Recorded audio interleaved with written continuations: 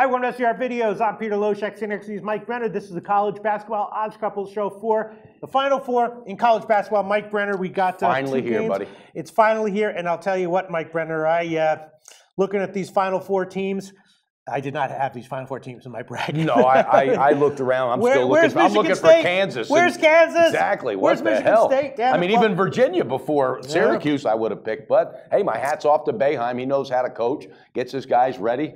I don't know. Dude, you want me to admit something that's like really embarrassing? Yeah, go ahead, Pistol Pete. You got nothing to lose, baby. In my heritage bracket, well, I could embarrass myself a little bit more. But in my heritage bracket, I picked Dayton over Syracuse. Oh my God! Okay. I picked Syracuse. You might not have been the only one though, because that was a bubble team. Yeah, I'm sure. Right? I'm sure that was 50-50. But you know, the satisfaction I have though is for Boeheim and the boys to get able to look at the committee and go, guess what? Yeah, you almost fucked up. Yeah. Oh, excuse well, me. I did have Nova and UNC going deep, so that was good. Okay. But yeah, Syracuse, I did not see. Some people probably did, and that's good. It seems like every year there's one team that's like you always want to pick one team where people are like they shouldn't even be in the tournament. Yeah. And pick that team to go to the Final Four. And if you're dead right, you'll win your brackets. But yeah. All right, we got two games here. Let's debate them. The lines are there could be some value to be had. I'm not exactly sure. We'll see what you have to say. Oklahoma, Villanova. Villanova, of course, shooting, as I mentioned yesterday in our Periscope, shooting a lower percentage of three-pointers than they shot during the regular season, and that has served them well. Oklahoma is still very reliant on the three. This game, to my eye, could go either way. We have Villanova -2, and the total is basically 145 all over the place. What do you think, Mike? It's a tough one, buddy. It's a tough one. And I promised, I thought I saw Oklahoma at one time favored for this game. But whatever, Oklahoma getting 2 points. These teams met in the Maui Classic, and it was a beatdown from start to finish. Oklahoma just owned them, 20 points. But again, Nova then was funneling in three freshmen who have grown up since then. Jay Wright is a player's coach. He's going to have his boys ready. But just something about all year in my head is these four guys that have played 3 full seasons, started every game together. I just got a feeling they're going to want it more than Nova. I just think so. And with that being said, I'm taking the underdog. I'm going with an underdog, Pistol Pete. I like it. Oklahoma +2. +2. Yeah. All right. I mean, I just My personal lean would be towards Villanova, but I'm not going to bet them at -2. That's for damn sure. Okay. And I'm not going to give them a pick in this one, this video. That's for damn sure. But Oklahoma +2, and you're not interested on a first half +1. Not there, no, not at all. But I do have them on a 2-team teaser. So okay. And now let's move on to the other game, Syracuse and UNC. Now this is interesting because, of course, they played twice.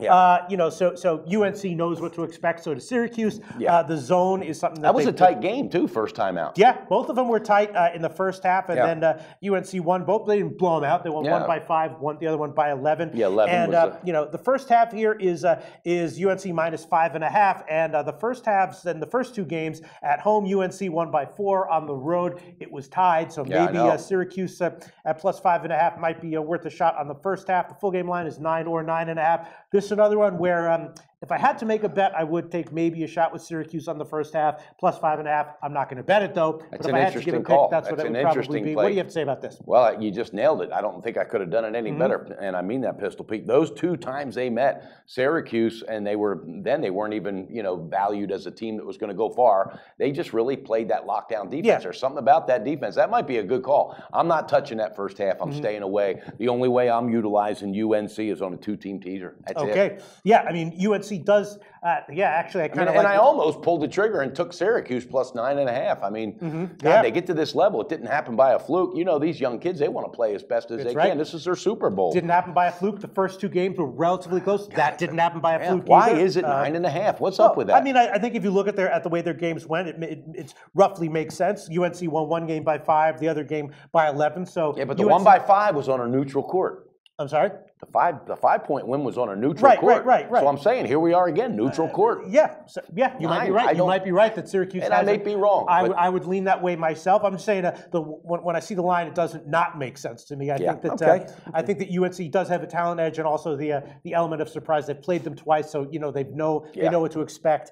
I wouldn't want to be betting against the UNC. An interesting article today on Roy Williams, the coach of UNC. There's some people saying this vertigo. He's got some issues. He fainted almost at halftime, and he's really had some health issues that if he wins the big one, he might walk away from the game. Don't know if it's true, but anyway, it's interesting. UNC, I think that Boeheim he's capable of out coaching Roy Yeah, Williams. I like UNC here, but there's no way I'm going to bet him. And if I had to give a pick, I probably would be leaning towards Syracuse, and much Couldn't more say so it on any the better first than that, half. Pistol Pete. So you're going to pass on that game as far as a straight bet's concerned. Absolutely.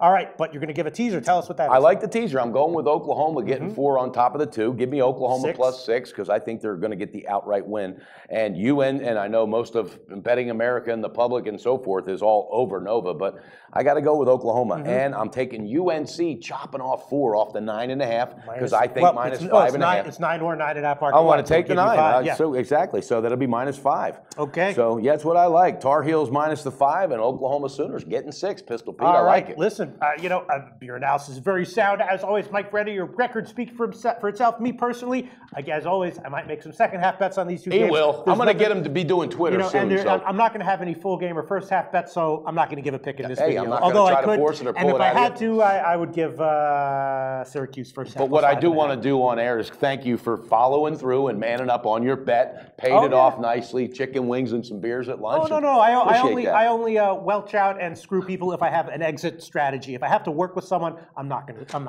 welch out. God, I love his honesty. I love this guy. He's a maniac, a freaking maniac. I'm kidding around. Hey, it was great though doing the whole season with you. I'm looking forward. We're going to be back Monday. We won't be on tomorrow, but Monday we will have the odds couple show for the big game, obviously, the national championship Monday night. So tune in. Okay, sounds good. I'm thinking it's going to be North Carolina and Oklahoma. Oklahoma. You might baby. be right. We'll see.